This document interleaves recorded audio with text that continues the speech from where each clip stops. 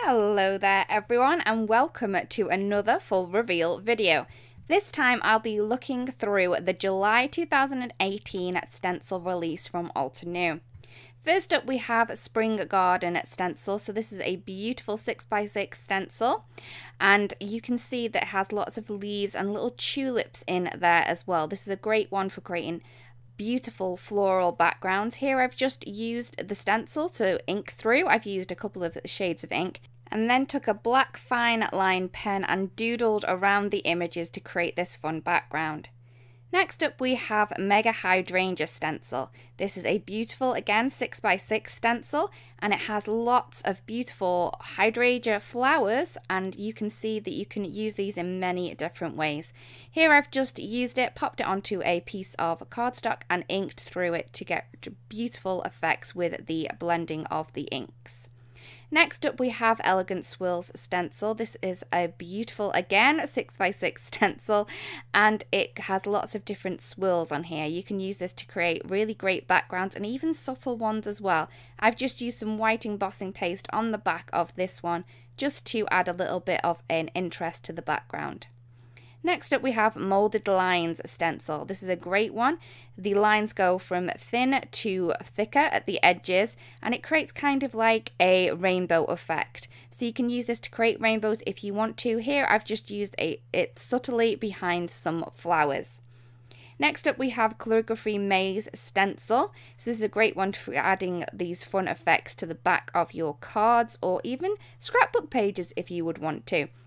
I've just used it simply by masking around the edges to create a little bit more detail in the center of my card and having this more as the focal point rather than a background. Next up we have Flowing Drops stencil. This is a really pretty one.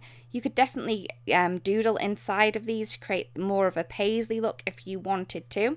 Here I've just used it on a background with some pearlescent embossing paste to add a lot of shine to that simple ombre background that's underneath it.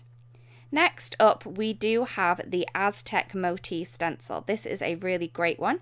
This is a great one to use on scrapbook pages as well as cards and other home decor items.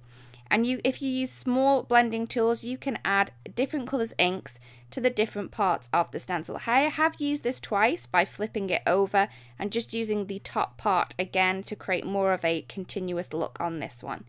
Next up we have Step Builder stencil. This is one of our builder stencils, so you can use it once then flip it over to create a beautiful background effect. As you can see, it gives you a really 3D look when you do use it. I've used it twice. I've done it once with the darker ink, flipped it over, and then used it with the lighter ink to create this effect that I have here. Next up we have Feeling Dotty stencil. So this is a great one if you do love polka dots. So you can use this one to create polka dot backgrounds on your cards. But if you wanted a more fuller look, you can actually slide it over a little bit and the dots actually fit in within the spaces to give you a more concentrated look of the dots. I've just used it once here and created more of a rainbow theme here. Last but not least, we have City Scene stencil. So this has two parts to the stencil. It has a top and a bottom, so you can use both parts. And here we go. I've used it 4 times. So I've used it once, turned it around, used the other side, then I flipped it over and then used the other sides again to create this really cool full looking scene. So that's our complete July 2018 stencil release. We really do hope that you've seen something that inspires you and makes you want to create. If you want to watch any videos, there are a couple here that you could watch if you wanted to. If you don't want to miss out on anything that we do upload to the channel, it would be great if you do subscribe. See you really soon. Bye bye.